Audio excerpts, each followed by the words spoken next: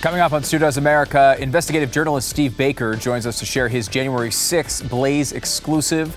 The GOP presidential race loses another candidate. I'll tell you who. And I have the latest on Israel's battle against Hamas in Palestine. We'll get to all of it in 60 seconds. But first, let me tell you about MOINK Box.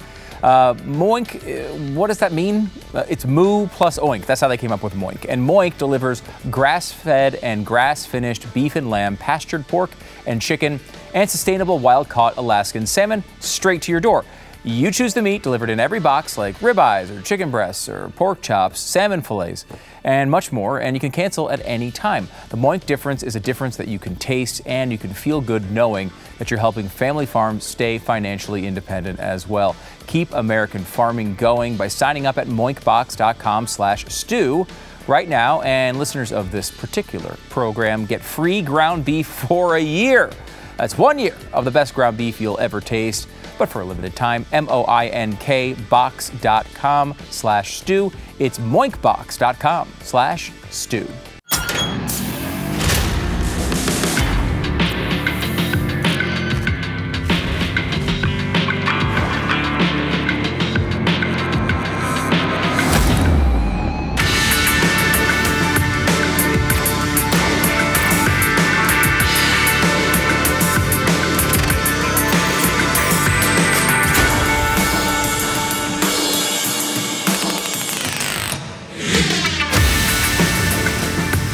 Tonight we're going to start by doing the Israeli reaction, and this is going to be a big story for a long time. It's no real doubt what the big story is. In fact, I think everyone kind of knows. It's not a huge shock at what we're going to talk about today and what the big news is. Of course, NBC News helped us along with that this morning when they put up the big news.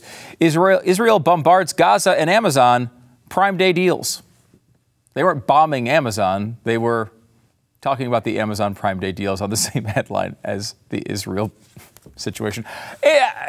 Would you expect anything less from NBC News? Let me go through what's going on today so you get a sense as to where all this stands, and then we'll get into some of the reaction today, which I'm a little puzzled by, but maybe you can help me with it. We stand with Israel. Biden vows U.S. support in face of vicious attacks. Now, look, we all know Biden is one of the worst presidents of all time. He is probably the worst foreign policy president of all time.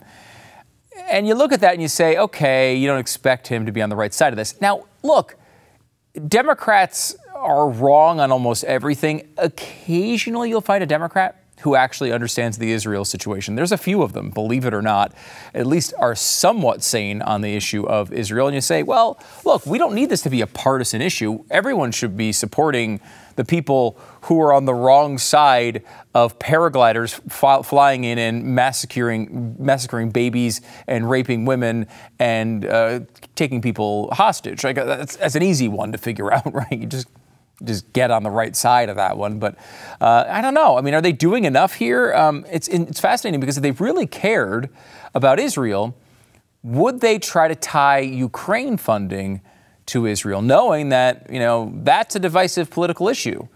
Why would you try to tie those things together if you actually cared about Israel? White House is considering adding Ukraine to the Israel aid package, which is, I don't know, a little bit inconsistent with someone who actually gives a crap, you'd think here. Now, Zelensky has come out, and he's compared the assault by Hamas on Israel to Moscow's invasion of Ukraine. And this is a sensitive one because, especially on the right now, no one wants to hear word one about Ukraine, or certainly Zelensky. Everyone's tired of it. I will say there is something to this argument in that Russia has done a lot of the things that Hamas has done here. You should feel, I think, the same level of revulsion that you may for the people in Israel that you feel for the people in Ukraine. Now, look, Israel is a much closer ally. Ukraine has all sorts of problems in its country. And the issue here is not whether citizens should be empathized with, right? Like, you can empathize with citizens in Israel and Ukraine, and at the same time oppose Ukraine funding, all of it if you want. But of course, they're trying to tie all these things together because that's what they do. They want one thing. They use the never let a crisis go to waste. Boys and girls, we learned that long ago. Now, Israel is going to just level large chunks of the Gaza Strip.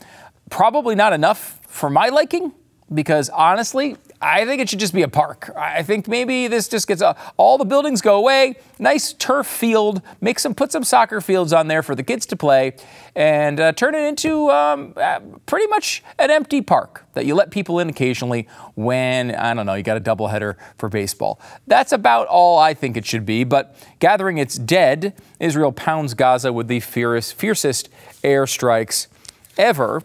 And that is just a part of this. This does not end with airstrikes. If it ends with airstrikes, Israel's not doing its job. And these things are going to continue to happen to them. This has to be more than that. We talked about, go back and read the piece from, my mug's out of place. Go back and read the piece from Josh Hammer yesterday. And you will see a solution that begins to make sense, because what they're doing now, what they've been doing for 15 years with this situation, or 20 years with this situation, has to end. It has to. No more of this, hey, let's go in and, we see a little inflaming. There's a little incident here. Let's just play with the edges and let everyone go on. No. I mean, you absolutely occupying this territory is the very least that they should be doing here. And it's going to be ugly if they do it. No one's going to be happy with it. I honestly think they should go farther than that. We will see if that happens. Now, Netanyahu is coming out and letting everyone know that this is different. This is a different sort of oopsie. This is not your normal mistake. Israel is at war. We didn't want this war. It was forced upon us in the most brutal and savage way. But though Israel didn't start this war, Israel will finish it.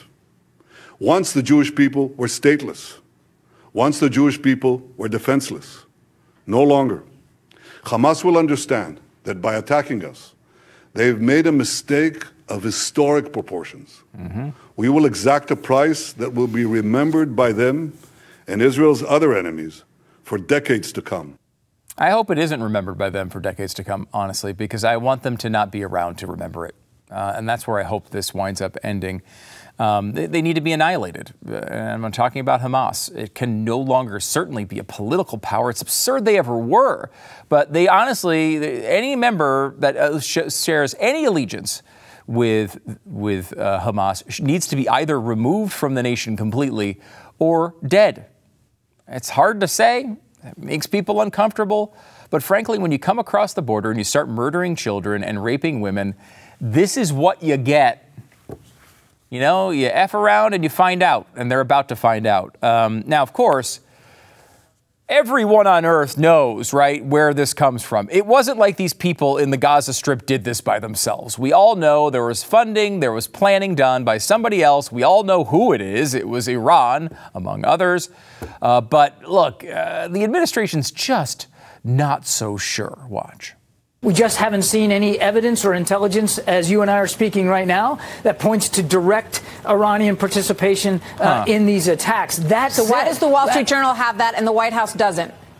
Look, I'm not going to speak about intelligence matters and what we're collecting here on national TV. That said, though, Martha, make no mistake, and we've been very honest about this, Iran, of course, is complicit in these attacks because of its longstanding support to Hamas and other terrorist networks in the region. That's great. Great. Thanks for updating us on that. Now, of course, yes, the Wall Street Journal has it. Also, the Washington Post has it. Hamas received weapons and training from Iran. This is according to Western intelligence officials. They don't get everything right, but this is certainly the thing that this should be the position of this government. And for some reason, they're dancing around it.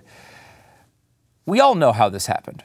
Go back to 2005. They leave this area of the Gaza Strip, and the people in the area, who, by the way, when polled, 90% of them say that violence against civilians is acceptable because the Israeli civilians are so evil. When you have a population like that, who do you think they're going to vote into office? Of course, but Hamas. Hamas also has a bit of a civil war that they wind up coming out on top on, and they wait and wait and wait and launch missiles over and over and over and over and over and over and over and over again, to the point where it's almost boring for outsiders to hear stories about it. I mean, can you imagine being in this country and there's rockets raining down on your society and everyone's like, kind of bored with that story. Where did Taylor Swift go this weekend? Was she at a game? I must know. Can you imagine being in a country where that was happening? This goes so much farther than this. And finally, this can be written as it should have been many years ago. Attack ends Israel's hope that Hamas might come to embrace stability. There are all sorts of reports that they were making backroom deals with Hamas all of this time to calm things down and to trust them a little bit. Well, do they trust them anymore? I think the answer to that finally is no. It better be no. For the sake of the Israeli people, it better be no. Now, of course, look, yes, people are coming across the border. Yes, there's murders and rapes and decapitated babies all over the place. But what is the real threat to this country? Well, Kirby was there to give us an answer to that one as well, and I think you'll agree. Given all the nuclear players in these two areas where we are now engaged, John, does the president stand by that comment? Absolutely, he does. Climate change is an existential threat. It could, it actually threatens and is capable of wiping out all human life on Earth over time. I mean, I don't know how more existential you can get to that, but that doesn't mean that we walk away from our obligations, our national security interests in very dangerous parts of the world. John, You mentioned he said it was more frightening than a nuclear war. Is that it's more frightening than a nuclear war in this moment? The president believes wholeheartedly that climate change is an existential threat to all of human life on the planet. That's just science. That's a fact, Martha. But it doesn't mean that we turn our back on the other challenges facing this country and our allies and partners around the world. That is absolutely not a fact. That is not science. It is not science that global warming, a 1 degree Celsius rise in 100 years, is the same as nuclear war. Do I even have to say these things? Is there a person on the planet, including Kirby, who actually believes them? What kind of job does this guy have? What kind of life does he have to go on television and have to say these things that he knows are untrue? I mean, what a douche. All right. Now, look, he's not the only person who is reacting in important ways. Climate change, sure, big problem, but not the only problem we face here. We also face the problem of people misjudging and misnaming and not understanding appropriately trans lesbians. I know it was on the tip of your lips as I was about to say it, but a UN's women's group is ignoring the assault on Israeli women and instead celebrating trans lesbians. Here is the tweet. It says, "Remember, trans lesbians are lesbians too. Let's uplift and honor every expression of love and identity. Happy International Lesbian Day." Wow. That's a hell of a message, an important message from the United Nations. Now, my understanding of again, I lose the plot on this a lot. I don't have a GPS that can point me in the right direction with some of these freaking weird stories these days. But I will tell you, trans lesbian just sounds like straight guy, right? You're a guy. I guess you're saying you're a woman, but you're still hooking up with women? You still got your junk? Guy with junk hooking up with women just sounds like a dude. Just sounds like a straight dude. So I don't know. Maybe they can analyze that. That's science. That's fact.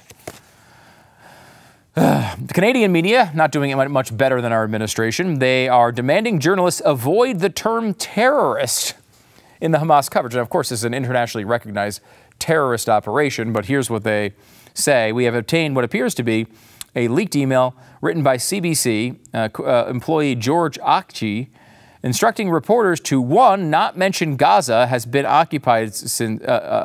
occupied since 2005. And two, not to refer to a Palestinian terrorist as terrorists. If this is true, this employee must be fired." By the way, he's the director of journalistic standards for the CBC. I hope it's not true. We will see. The 76ers writer, he's a beat writer for the Philly Voice. He's now been fired because of his criticism of the team's Israel tweet. And look, it's nice. I don't need my franchises to tweet about Israel. It's nice that they do it. I agree with them, obviously, on this in almost all circumstances. I haven't seen a bad tweet from a team yet. Maybe there's a couple out there, but generally speaking, they've been pretty good. They've been saying, look, it's important to call this out as violence against Israelis. And that is the main story here. The Sixers said, "We stand with the people of Israel and join them in the mourning of hundreds of innocent lives lost to terrorism at the hands of Hamas. Hashtag stand with Israel." Well, Jackson Frank wrote, "This post sucks." Solidarity with Palestine always. I should also point out, Palestine, not a place. Never been a state of Palestine. Ever. In all of history. Not one. Never happened. Not a thing. But we always stand with them. Anyway, Ben Shapiro and Jeremy Boring have been a little bit of a fight with Andrew Tate for his take on Israel. Shapiro called out, the idea of a truce and basically said they can F off. Now, Tate is a former professional kickboxer. He replied to the Daily Wire's post mockingly calling him Mr. Tough Guy. He said, "Mr. Tough Guy, let me assure you, as someone who has done his own fighting, as opposed to excitedly encouraging others to do it for him while sitting at home on a comfy chair, peace is always worth a conversation." Oh, isn't that adorable? Ben wrote back, "Let me assure you, as someone who has not pimped women and bragged about it, that morality requires that those who rape women and kidnap children must be eradicated, not negotiated with." I think Ben was right on that one. Andrew Tate also tweeted a very interesting take. He said, "Israel forced 5 vaccines in everyone's arm. Forced. Rather live in Palestine and own my blood.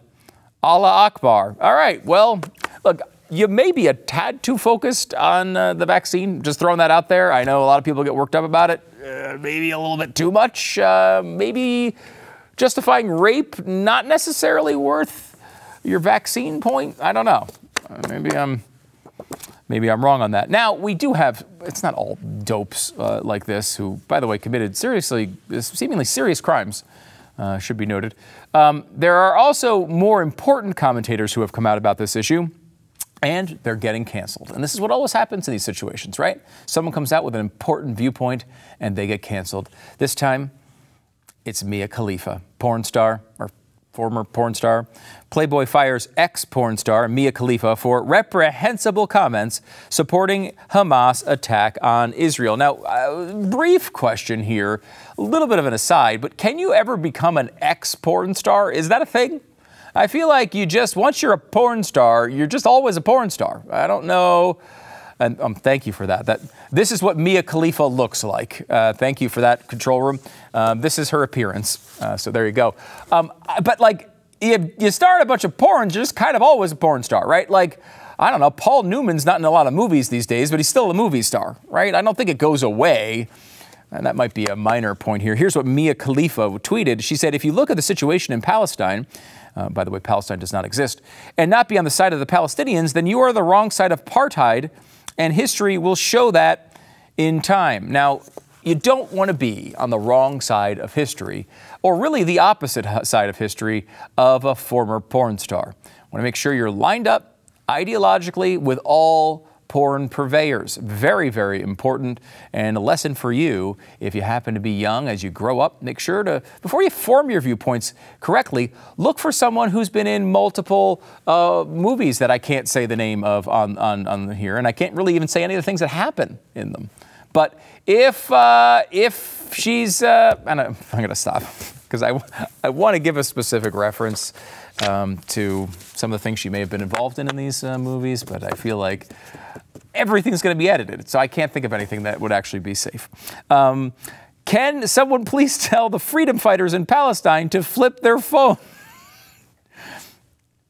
To flip their phones and film horizontal. That's right. You're only getting the sliver on the screen. Look, if you're gonna be murdering Jews, you gotta make sure you get the widescreen version.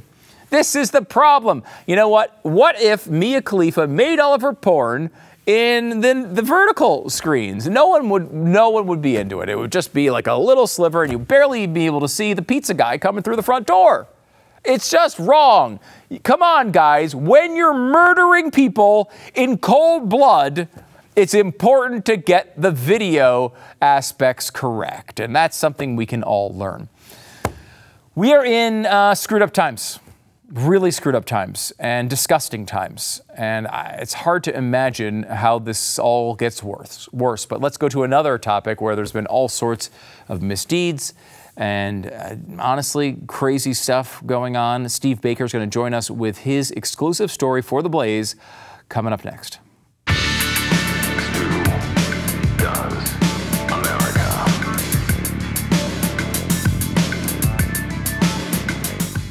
Let me tell you about BAMBEE. With BAMBEE, you can get access to your dedicated HR manager starting at just $99 a month.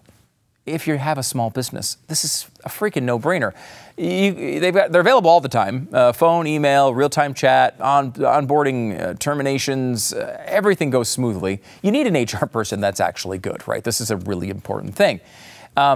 But what's hard about it is they cost a lot. You're talking like $70,000 a year. With BAMBEE's HR Autopilot, you can automate important HR practices like setting policies, training, and feedback.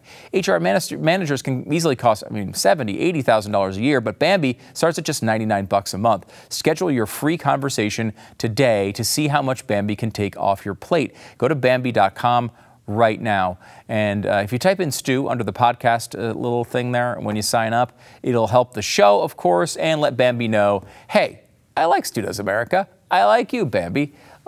There's something here. BAMBEE.com. BAMBEE.com. Bambee.com. Type in Stu under the podcast. Don't forget that. It's BAMBEE.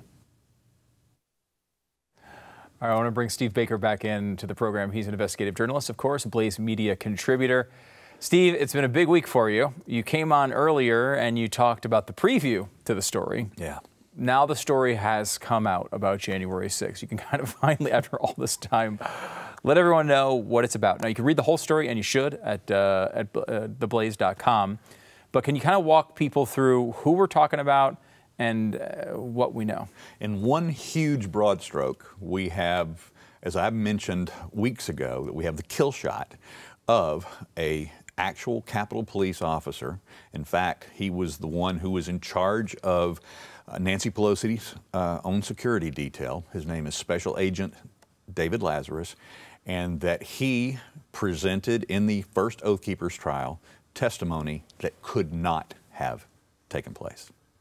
I mean, that's a big accusation, obviously. Yeah. Because he's under oath, right? Like, that's this correct. Is a major deal. So how do you, I know you're looking at the video, how do you dig through all this, and how can you possibly prove something like that? Well, it was something that I was on the scent of for months. In fact, it goes back over a year now when I first kind of went, there's something not right happening in this trial. And by the time the videos were opened up to a handful of us, independent journalists, investigative journalists that were working on January 6 related events, I was one of the first 5 allowed into the video room there at the O'Neill building in the Capitol complex. And when that was made available to me, unlike some of the other guys, I wasn't having to hunt and peck around and look for a story. I knew exactly where I was going. I knew exactly who I was looking at. And when I got in there, the story actually enlarged because David Lazarus's own story was not part 1 of what I was looking at.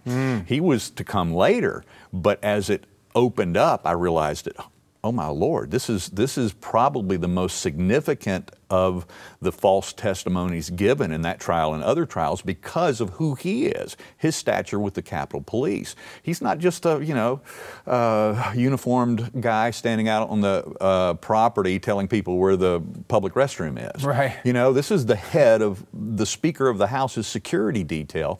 And as we looked at this video, and then you start the process of triangulating between cameras, because it's a very, very tedious process. There's over 1,700 cameras that we had access to, and then the individuals that you're looking at, they move out of camera shot for a while, and then you have to find, okay, where did they go? Where did they go? Right. So you have to search all the cameras around them. Oh, there he is again. And so this process goes on for days, and hours of tedium.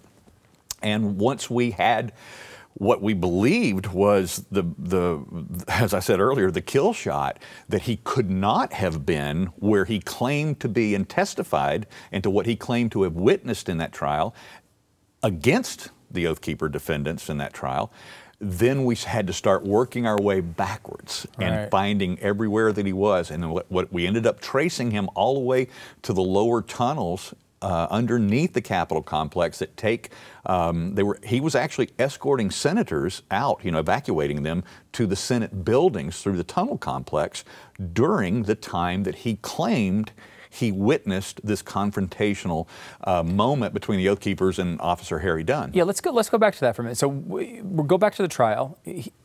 What's significant about this is his word that he saw this event, right? Yes.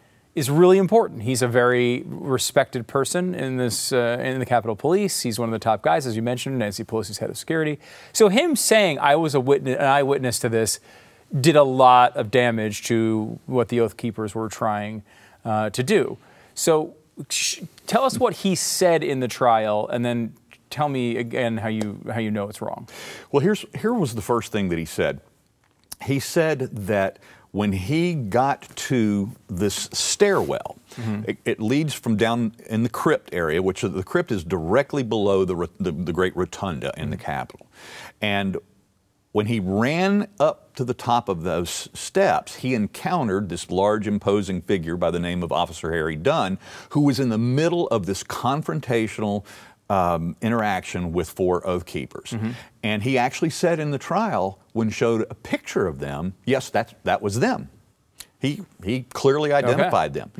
And what I knew from looking at evidence is that there was something not quite right about that, because as he described all of in great detail, the interaction, he described that he went past them 3 or 4 times during that interaction, and that every time he went back and forth, it was always confrontational. And then he described that he was also rescuing 11 or 12, that's his quote from the trial, under oath, of Pelosi's staffers who were locked in an office. Now, he may have done that at some other point in the day, but he very specifically made that statement that it happened during the Harry Dunn Oath Keeper interaction. And when I started looking at the videos, he's never in any of those videos during that time. We can see from CCTV that he never crosses, and he's dressed very distinctively.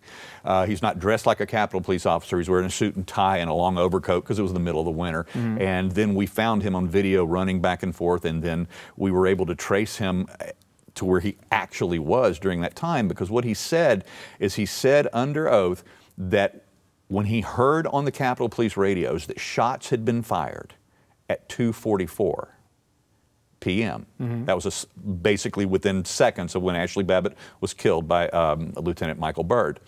That's when he turned around from being underneath the Senate office buildings across the street, and that he started heading back towards the House chamber. 2:44, that was already when the interaction between the Oath Keepers and Harry Dunn was taking place. And right then you go, wait a minute, you can't be over here and claim you saw this happening here. You certainly couldn't have seen it 3 or 4 times. So that's why we knew to start looking. We knew that he wasn't in the camera frame. He never showed up in the camera during that interaction. And we knew that he claimed he was here at this time, so that's when we started tracing him through the complex of back and forth between the CCTV cameras. And we literally trailed him all the way back. And he didn't arrive until several minutes after the Oath Keepers were gone. So he claims he's an eyewitness to an incident that he was not an eyewitness to, and he says this under oath. That's a big deal, right? It's a big deal, especially because he was corroborating a rather shaky testimony already being delivered by Officer Dunn. Well, so what, because I mean, this is obviously bad for Lazarus, right? The Nancy Pelosi's head of security. This looks really bad. He's not even in this area. He's obviously making this up, probably trying to strengthen, another, Harry Dunn's testimony, right? Right. But so we don't know what happened in this interaction? I mean, do we not see the interaction on camera? It is a very difficult thing to see because there's not an actual Capitol camera on that spot where the Oath Keepers and Harry Dunn met. But there's a lot of other cell phone cameras from protesters and even a couple of independent journalists who were passing by. Now, had they been passing by and realized that this was a really contentious thing, right, they would have stopped and really captured it. But it wasn't contentious. That's the problem. The 4 Oath Keepers are clearly seen standing with their back to Harry Dunn as he's standing at the top of the stairs carrying a big, automatic rifle, and he's standing behind them, and you can see Oath Keepers holding their arms out and holding the crowd back from him. So those moments are captured in really quick frames as these cameras are walking by them. But here's the other thing, Stu, is there other cameras that are held on this event for a long period of time, and we've never seen those videos. We can actually see from these other independent journalists just passing by, we can actually see the screen of cell phone cameras recording that entire event, but those videos have never been produced. They do exist, we think? Well, I would think that they do. Yeah. One of these individuals in particular is himself an independent journalist by the name of Sean Weitzman. He took a plea deal. He was, despite his, he did no violence, he did no property damage. He was in there covering the story, and he had to take a plea deal for all of the 4 basic misdemeanors, and then his devices were confiscated, and that video that he had and was live streaming to Facebook has never been produced into evidence. What is his account of this interaction? He said, well, his account is full of 4-letter words, but he says that what has been presented in the court is a load of what. Right. Oh, gosh, so is it because the Oath Keepers are a name that people know? It's a sort of, to some people, a scary group, like, the Proud Boys, the Oath Keepers, they're often paired together. Yeah. Sometimes unfairly, maybe. Yeah. And is that the motivation here by the state? They're trying to say, like, we need this group away. They were organizing this overthrowing of the government in their story. And whether this interaction happened or not, we need to make sure that these people go away. Here's the 2 primary differences between the Proud Boys and the Oath Keepers. Proud Boys like knocking heads. Yeah. They like showing up where Antifa is and engaging. And they have a long history of that. The Oath Keepers, in their 13-year history, with over 35,000 dues-paying members, had never had a single incident of violence in hundreds and thousands of operations in which they did disaster relief, provided security for VIPs, or security for businesses, minority businesses during riots, BLM riots of 2020. Right. So they have a long history of that. And the problem that the government has with an organization like that is that when they show up, they do wear the scary-looking militia stuff because some of their members, and as with some of the Proud Boys, they've been stabbed by Antifa. So they wear breastplates, they wear the tactical-looking gear. But these Oath Keepers were actually sitting in the VIP section at the Ellipse during Trump's speech that day, granted access by the Secret Service. And then they were escorting VIPs over to the Capitol during the march after the speech was over to the Capitol, because there were stages and other events planned and scheduled and permitted by the Capitol Police on the Capitol property that day. So they were escorting their VIPs over. There was even Congress members scheduled to speak on the property that day. And this is what the Oath Keepers were there for. But the government instead said, and this is an exact quote by Assistant U.S. Attorney Jeffrey Nessler at the beginning of the trial in his opening statement. He pointed at those 5 Oath Keepers that were in that first trial, including the founder, Stuart Rhodes, and he said they were the leaders of the attack on the Capitol. They weren't even on the property yet when the Capitol was attacked. So why? Like if this organization is maybe not aligned with every Democrat, but harmless and maybe does some good things, why are they targeting them? Why would they decide to go to these lengths to try to put these people in prison? Do you think that this current administration, this government, this current spirit of the age wants an organization of 40,000 members, 35,000 and growing, of former and current law enforcement and former and current retired military or current military, who have sworn to keep and continue keeping their oaths after their term of duty and after they stop receiving their paychecks from government?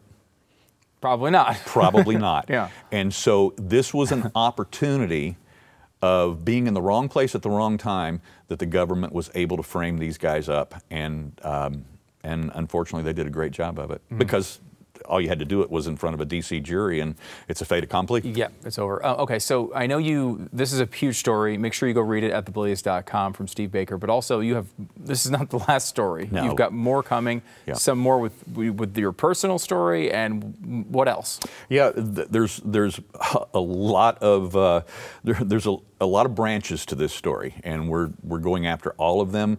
Part 2 of the story will be a continuance of this Dunn-Lazarus interaction, and then we will also continue the process of showing additional manipulated evidence and testimonies by the government in these trials. Lots to come from Steve Baker, investigative journalist at Blaze Media and a Blaze Media contributor as well. Thanks so much for coming on the show, Steve, and thanks for all your hard work. I know it's been a year of a lot, and we do really appreciate it because without you, we wouldn't know any of this stuff. Thanks, Stu. I really appreciate it.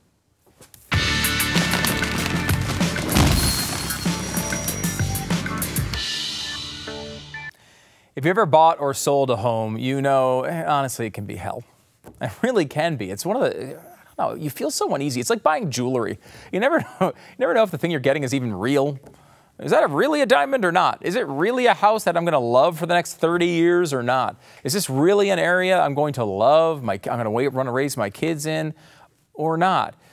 That's a difficult question for everyone to go through. And if you don't have somebody on your side helping you out through every part of that decision, it can be really, really daunting. And that's why realestateagentsitrust.com exists. Now, of course, it also exists to make sure you get the most for your house when you sell it. You need to have the best real estate agent in your area on both sides of that transaction. Don't go into one of these things without somebody on your side. You need a buying agent, you need a selling agent. When you do that, you're able to maximize the value for yourself and make sure that you're going to be happy with this transaction for years and years to come. It's realestateagentsitrust.com. The name kind of says it all. Check it out now, realestateagentsitrust.com. This is a company that Glenn started years ago, and it's a free service to you. realestateagentsitrust.com. You know, watching the coverage from the mainstream media has to kind of shock you a little bit. Now, I've seen some decent reporting from the Middle East, but man, it really is surprising when you can't get on the right side of something this clear. When you're echoing basically the squad members and their commentary, but guys, as a news report, we're seeing this over and over again in mainstream media. This is going to get much, much worse, particularly on this story, because the way these cycles work is you have a couple days where people are like, oh my gosh, I can't believe these children and women were assaulted and raped and murdered.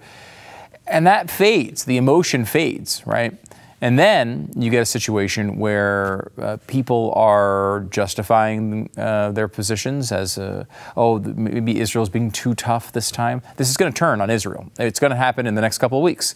So if you want coverage that's actually going to be good, that's going to tell you the truth, you've got to be a member of Blaze TV. It's time. We're going into election season as well. You're going to get great coverage from Blaze TV. BlazeTV.com/Stu is a place to go to sign up. Use the promo code Stu.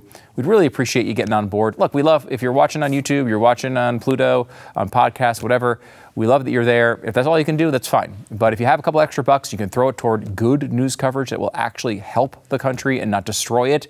BlazeTV.com/Stu.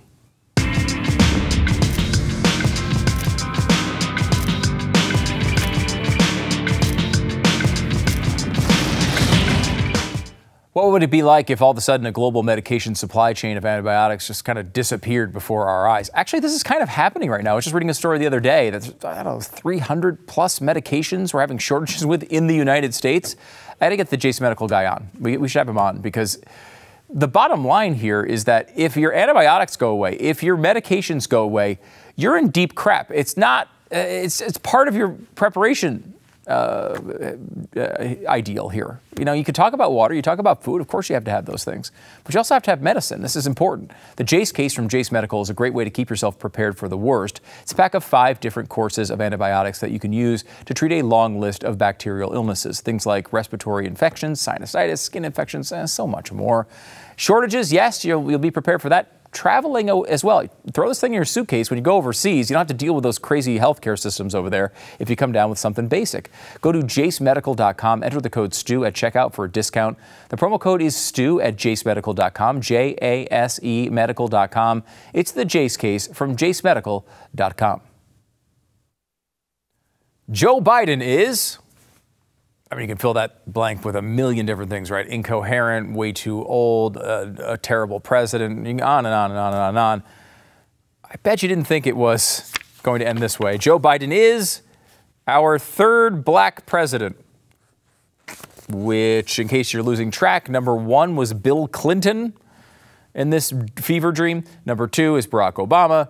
And number three is Joe Biden. Now, not mentioned is Donald Trump, who had the lowest unemployment rate for African Americans in our nation's history. You think, and not to mention was featured in about 9,000 rap songs and had incredible ratings with the African American community before he was president. But he's not the black president. It's Bill Clinton and now Joe Biden. There's an incoherent case made. I'll spare you from it. Another guy who's maybe interested in the fact that there's already been 3 black presidents is Will Hurd. Now, Will Hurd is an African American as well. He was running for president, and now he's not running for president. So he will not be the 4th black president we've ever had, but he has suspended his presidential bid on Monday and made an endorsement. That endorsement went to Nikki Haley. So Haley is the beneficiary of the 0% that Will Hurd had, which means she'll go from like 6% to 6%. Although, as Glenn pointed out to me on the radio program this morning, if they put the 0 after the 6, she's up to 60%. So I don't know how math works, but that seems pretty good. And by the way, you need to know about this, very important. Joe Biden's younger brother, Frank, has admitted the naked selfie on Guys with iPhones gay dating site is genuine. Yes, I was on the edge of my seat wondering about that. Is that a genuine photo of Frank Biden? Yes, apparently he says his phone must have been hacked, which, of course, is what everyone seems to say when bad things happen to them. I will say, look, I don't happen to be part of the gay community, although, I'm sure it's wonderful. But, I mean, guyswithiPhones.com can't be top notch, right? Like, that's not the place you go? I mean, guyswithiPhones.com could be a lot of people. Why is a guy with an iPhone why does that mean a gay dating site? I don't understand. But if you have an iPhone and you'd like to participate with Frank over at guyswithiPhones.com, I don't know, maybe change your name, because it doesn't seem like this has worked out all that well for Frank, who, by the way, yes, younger brother, but everyone in this family seems to be in on bizarre, corrupt things. Now, Frank might be the best one. He's just on a website with his junk hanging out. That might be the best possible Biden. We'll see.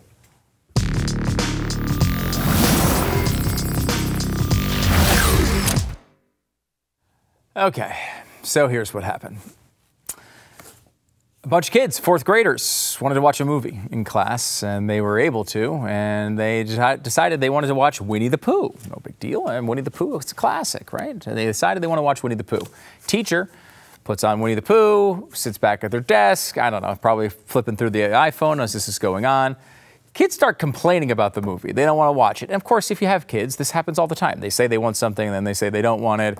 And, so he's kind of ignoring them. Goes on for 20 or 30 minutes before anyone realizes that it wasn't the classic Winnie the Pooh cartoon. It was instead homicidal Winnie the Pooh movie that was shown to Miami Springs school children. Now, if you don't remember this, it's called Winnie the Pooh Blood and Honey. And, Winnie the Pooh went into public domain, so you can do anything with these characters. They decided to make a horror movie out of it. And it includes scenes like this one, where Pooh chops the head off of a victim and blood spurts out. Also stabbing, face ripping, neck slicing, arm snapping, whipping, eyeballs popping out. Also a lady being fed into a wood chipper, and breasts being shown during the murders. I will say it's better than drag queens shaking their ass in front of kids' faces, so at least we got that going on.